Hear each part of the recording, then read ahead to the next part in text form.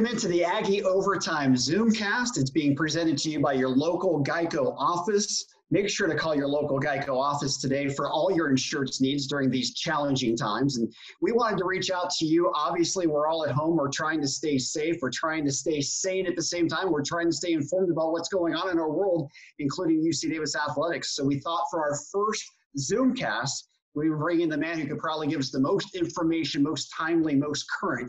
We're talking about Director of Athletics, Kevin Blue. And Kevin, thank you so much for coming into the Aggie Overtime Zoomcast. It's great to see you, first of all. It's been a while.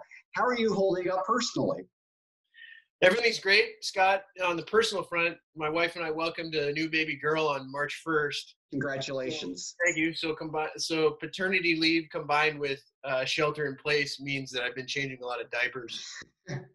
Yeah, you have a newborn, some young kids in the house, and obviously it makes the work world a little more challenging.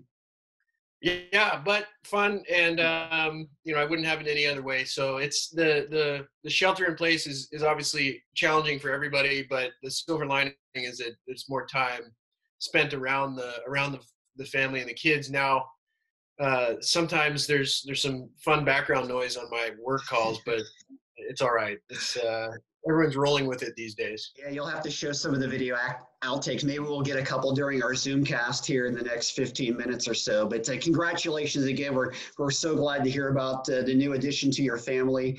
And of course, everybody is happy and healthy there. That's the most important thing. Yeah, Kevin, if you could give us kind of a current state of the union of UC Davis athletics and how you've been able to kind of stay in contact with everybody, with, of course, everybody spread out right now throughout the athletic department. Yeah, well, we, as people might be aware, we canceled all intercollegiate athletics activities, practices, competitions, etc. A few weeks ago in light of the developing COVID-19 situation, and a few, probably several days before, in fact, the state's shelter-in-place directive. Since then, the student athletes have primarily returned home. Some are still in Davis in their apartments. Many of them are home in California and in other parts of the world. And everybody's working remotely as well. So the coaches are at home working remotely, whether that be recruiting or film study, et cetera. Our staff are working remotely. Our fundraising staff are trying to reach out to our supporters, et cetera. And we're working through a number of issues related to the behind the scenes activity, both in the current fiscal year and then preparing for next academic and fiscal year as well. Yeah, and obviously with so much uncertainty still, it makes that job pretty darn difficult right now. Yeah, there's a lot of uncertainty, but we try to keep it in perspective, right? Like there's more important things going on in the world right now than when we're going to be able to have workouts and when we're going to be able to have practice. And so we are working away at trying to make sure that the organization's in good shape. At the same time, we're trying to maintain the right sense of perspective about what's really important these days in a much more significant situation than sports. Sure, absolutely. And of course, you have the EVO program. You've done so much for student athletes and building their total experience. In this time when it's so difficult with so many things shut down, there are student athletes who are still around Davis, as you mentioned, throughout the state. How do you keep in contact with them, and how do you keep some of those services still available for them? Yeah, so all of our services have shifted remote. Our advisors are doing remote appointments with the student athletes, which is great. We're still doing EVO activities remotely. We've had a couple alumni guest speakers come in and address groups of students, and our American Studies course about career development that many student athletes take, that has continued. And so we're pleased about that, but everything's obviously modified, and we're going to continue to adjust as we need to going forward in the spring quarter. Sure, and absolutely. Spring quarter, all the athletics were canceled, as you mentioned. And obviously for a lot of the fall sports, including basketball, they didn't get a chance to finish their season. I know being with men's basketball, they were literally down in Anaheim getting ready to play in the first round of the Big West tournament before being called back to UC Davis. So obviously a lot of those students still, dealing with that frustration of what they were unable to accomplish. Yeah, it's unfortunate, right? Like it's a really difficult situation for careers and seasons to end really instantly. And we hope to be able to honor the seniors and make sure that we're recognizing everybody as the year concludes. Perhaps when we're able to gather in person, we'll be able to do Yeah. that appropriately. That might even be in the fall. But yeah, that's those end of the season. You hate to see that. That's Yeah. tough for student athletes and those especially that didn't play that much of their season this year. Yeah. Now I know there's been a lot of talk. In fact, the NC2A has come out and said that they are going to give seniors an extra year of eligibility for those who are unable to participate in this spring quarter.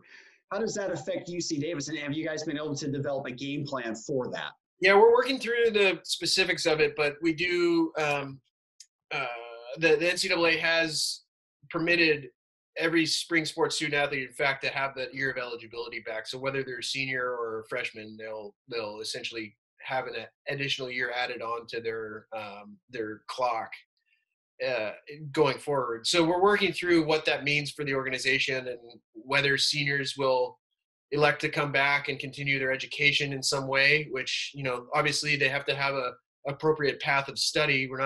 People aren't just going to be, on pause and taking the minimum number of units and just kind of hanging out. We're trying to make sure that people have an appropriate path of study to continue. And we'll see how that works its way through our processes in the next few weeks as people make decisions about next year.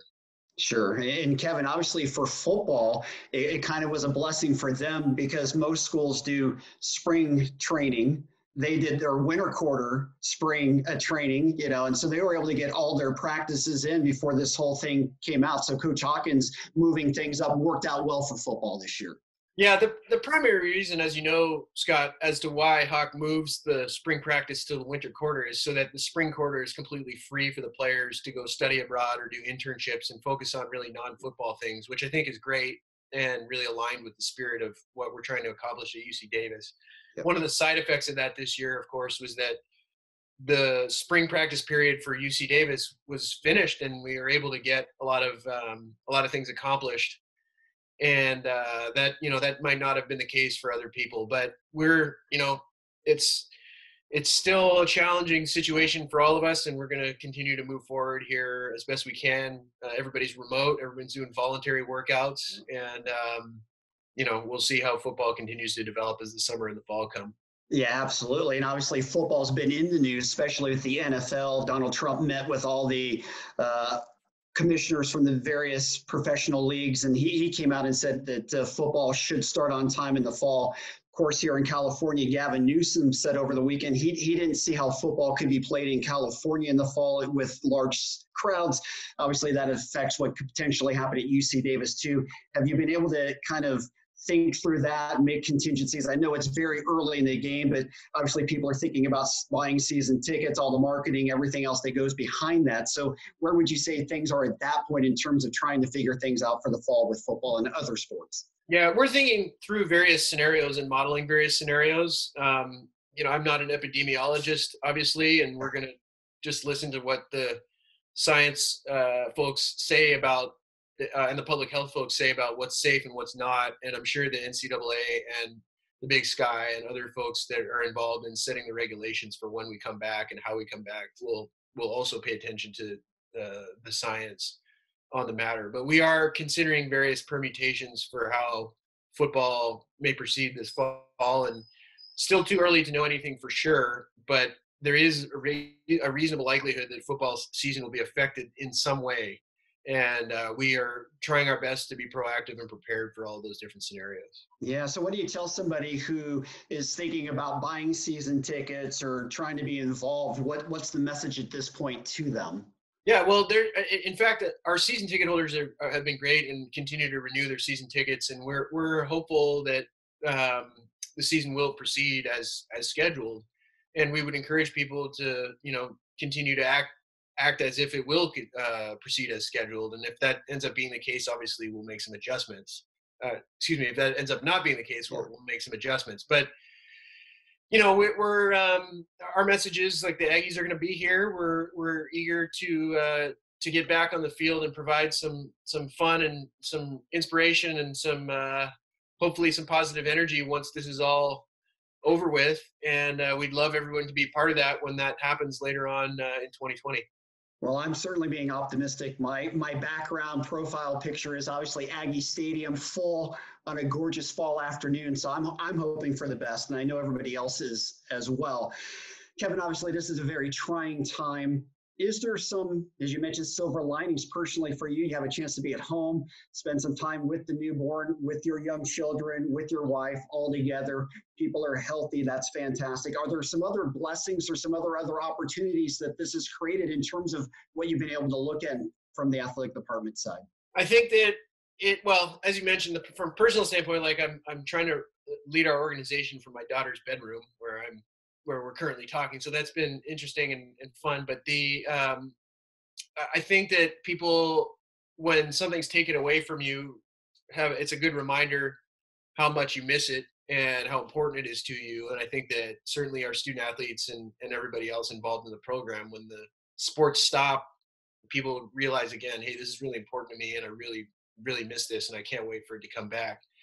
So I think that's good. And I think that actually in higher education, there might be some short-term challenges broadly in higher ed because of we'll see how enrollment is affected in the short term from the current circumstances. But certainly the remote models of instruction will be, I think, a net positive for higher ed in general. And as far as athletics, I'm hopeful that some of our administrative work and our operational work that we're still able to do remotely opens up some more efficiencies for us when it comes to how we do meetings and how much travel we really need to do for conference meetings, et cetera. So, there's a few things that hopefully will be positive from this, but in general, like, we're really more concerned about the overall public health situation, which is obviously very far from positive. We are very proud and really a lot of admiration for our partners at UC Davis Health in how UCDH is leading the charge when it comes to the treatment and mitigation efforts related to COVID-19. There are a lot of research activities going on there, and a lot of really innovative and important medical work, and that's a positive thing for our institution as well. So that's something we're paying attention to. Yeah, no question. UC Davis has been in the forefront in terms of helping fight this horrible virus. Kevin, I know you're an avid reader. I've taken advantage of the library that you have within the department there by your office. Do you have any good reads or any suggestions for people that they might, as they're trying to catch up and find things to do, that you might suggest to put on their reading list? Well, the book that comes to mind the most, given the current circumstances, is a book called Black Swan by Nassim Taleb, who writes a lot of this. He writes a lot about a number of things, but this book is about unpredictable, dramatic events and the far-reaching impacts that they have.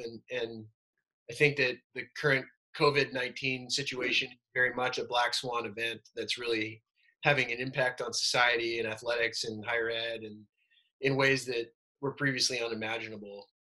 And I've been reading a lot of analyst reports, trying to understand and learn more about the financial markets and how the economy might respond. And obviously, nobody is able to predict the future, but I've been trying to get as educated on that as I can, so I can help guide our organization through the next year, which we know will be impacted by the circumstances that we're currently working through now.